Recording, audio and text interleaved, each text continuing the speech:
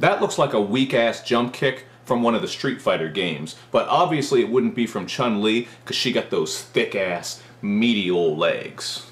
What's up, everybody? It's Luke James, not the singer. If you're an indie artist looking for an album review and some promo, you can hit up Luke at redmattersite.com. And what I have for you boys and girls today is just a quick rant review for Kanye West's new track, Facts.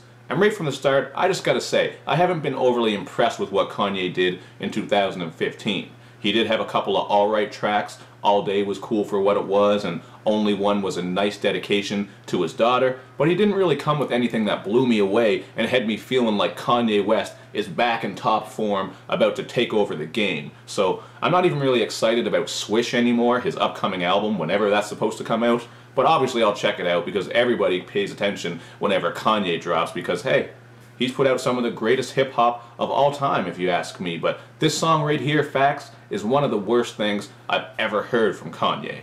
And I know this is probably just him having fun. It sounds like something that he just kind of rushed together, especially because you can hear the recent references to Steve Harvey fucking up at the Miss Universe pageant, and he talks a little bit about Kim's Kimoji app, which just made crazy millions, and I don't understand that shit at all, but the fact that they were able to make money off something so stupid like that, that in itself is impressive.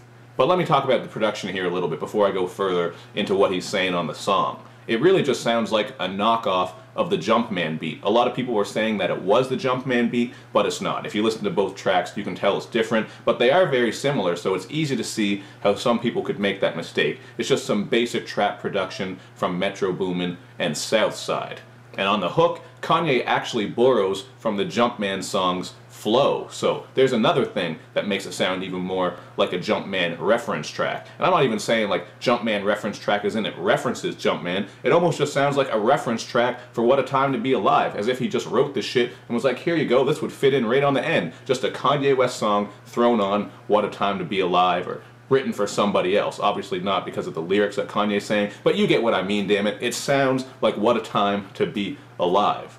Now, as for other content, this is kind of like a Nike diss song, because Kanye spends a lot of this song talking about how great his shoe line is doing, and he also tells Nike that they would be nothing without Drake and shoe designer Don C. So I thought it was pretty interesting for a rapper to make a diss track towards Nike, not another artist.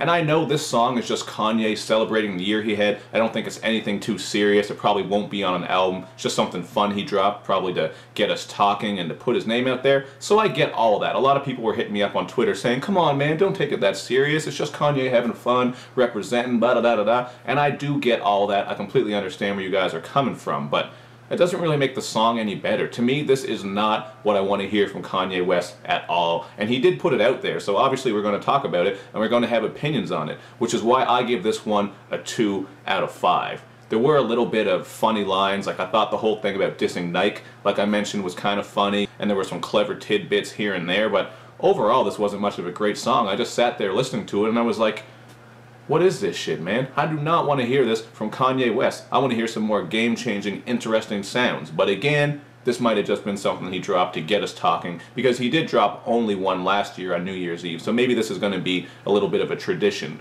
for Kanye. But that's just what I thought about this track. Hit me up in the comments section and let me know what you guys think. And as usual, make sure you do all that good YouTube and social media stuff, man, where you like my videos, you share them, you follow me on Twitter, you retweet the videos, and you especially subscribe to my channel. We're getting closer and closer to 10,000, and once again, there will be an FAQ done once we hit that mark. So Happy New Year, everybody. I wish you all the best for 2016, and hopefully I can get my top 10 list out soon, so stay tuned for that. I'll see you guys next time.